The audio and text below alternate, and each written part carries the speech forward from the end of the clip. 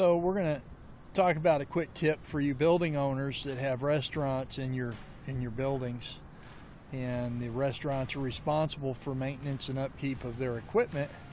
You definitely need to have someone up looking at the roof to make sure that they're meeting their obligations, because in a lot of cases you're going to see some nasty stuff on roofs that are not being managed and they're not being maintained, and the reality of it is it's costing you money because it's destroying your roof system.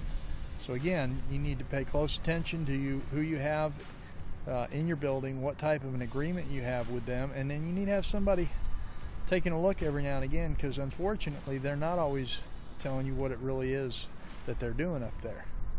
So I'm going to flip the camera around and we're going to talk a little bit about what you don't want to see on your roof.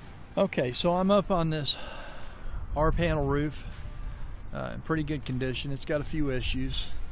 It's got some things that aren't secured that are sliding around and blowing around, causing damage. But the real purpose of this video is to show you some things that are just absolutely uncalled for, and they should be taken care of. So here is a building with a restaurant.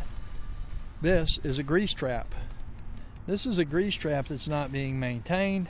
This is it's a vent that just there is no grease trap. So you see that?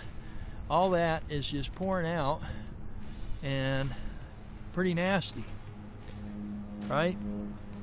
It's all over the roof. It's nasty, gnarly.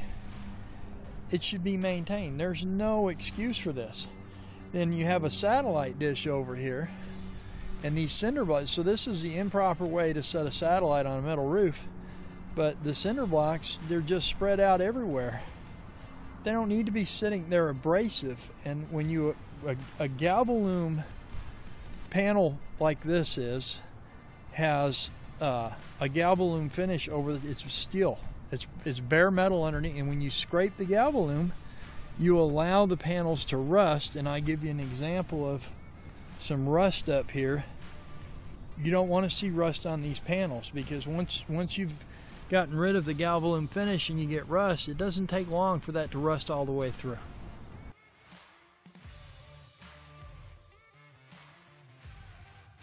Have somebody looking at your roof and making sure that your tenants are doing what they're supposed to be doing, because I guarantee you this building owner has no idea that this is going on their roof, and it really needs to be addressed because it's destroying the roof.